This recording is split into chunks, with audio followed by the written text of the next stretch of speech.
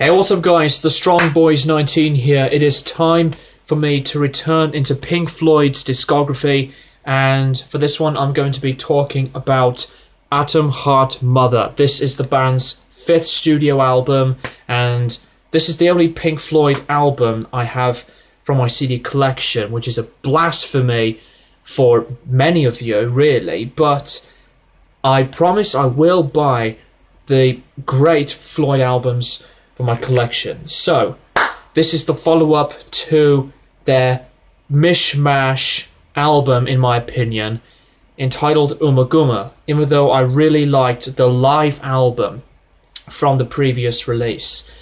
And this is another Pink Floyd album that the band had been trying out new ideas to really focus more onto their original sound, and the songwriting on this album is, in my opinion, much more in place and focused than Ummagumma, because there were some tracks from Ummagumma that just fell quite flat and not that strong enough. Well, to me, on Atom Heart Mother, I think that this album does have some good tracks. However, I think I will prefer this album better, obviously, than Ummagumma, of course, but better than More and Saucer Full of Secrets. I know that's controversial for me to say that, but that's just what I think.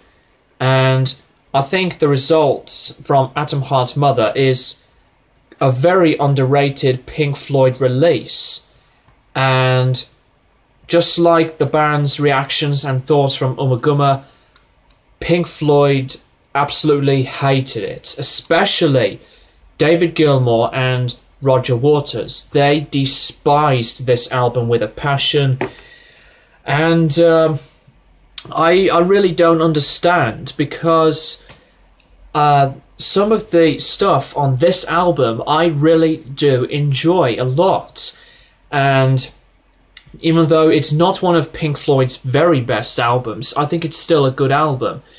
So, the title track, Atom Heart Mother, is 23 minutes long, and it opens with a nice soft tone, and as the song progresses, there are some moments that the band includes some big brass sounds, and it does have some memorable melody when the big brass section comes in a few times during the progression of the track, and the music on this album is more onto the focused progressive rock tone than the psychedelic sounds, and the track flows quite well and with the effects, and some of the moments on the track are a bit weird to me, and it is a 6-part composition, and the parts are Father's Shout,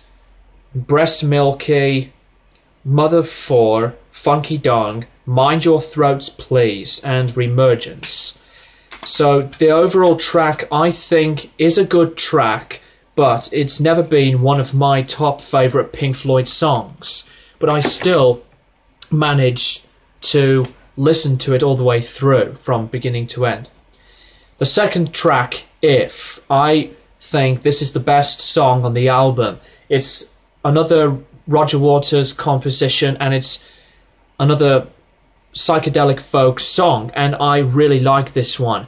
The sounds that have been produced so well are really good on this track, with the soft acoustic guitar sound, Roger's voice, and with the effect during David Gilmour's guitar solo here and there, and I think it is another great soft acoustic Floyd track.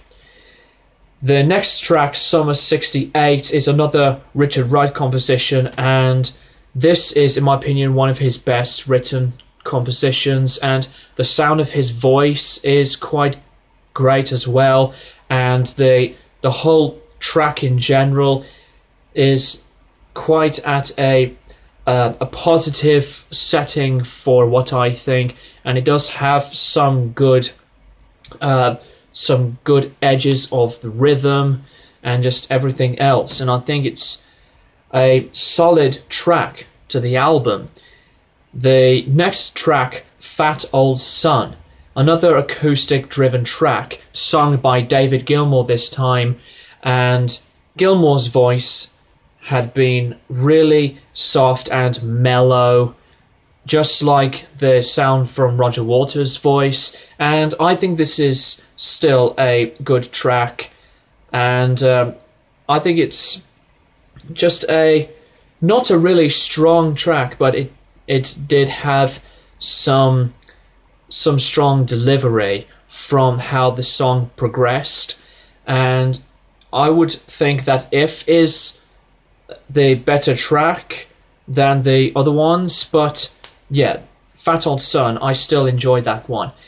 And the last track, Alan's Psychedelic Breakfast, a Nick Mason track, and I think this is the weakest song on the album, and it's split into 3 parts, and they are Rise and Shine, Sunny Side Up, and Morning Glory.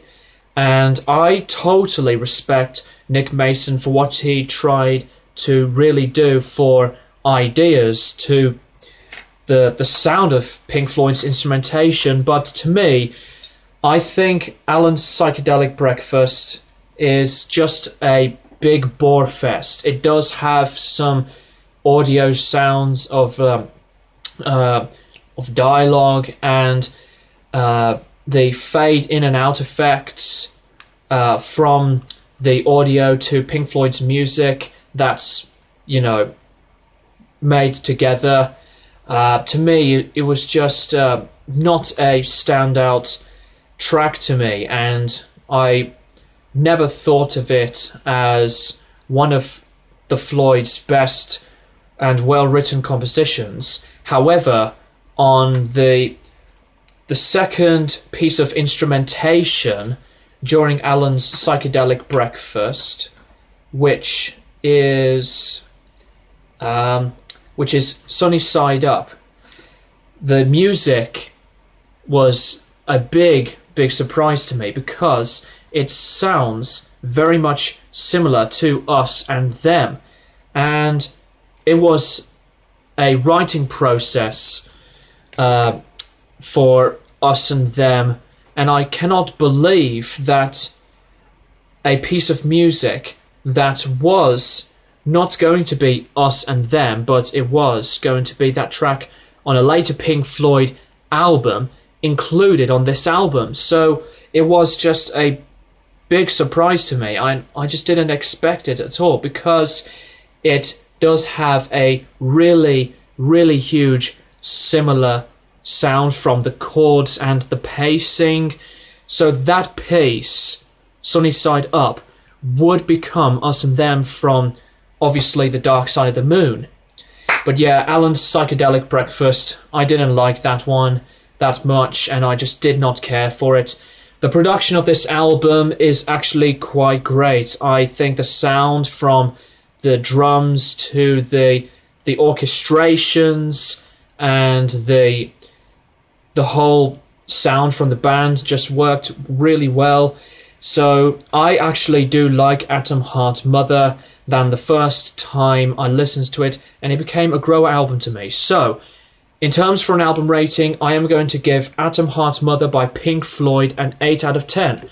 Thank you guys for watching, and for this one, I am going to be finishing this off with the next Pink Floyd album review entitled Medal. So, peace out guys, and thanks for watching.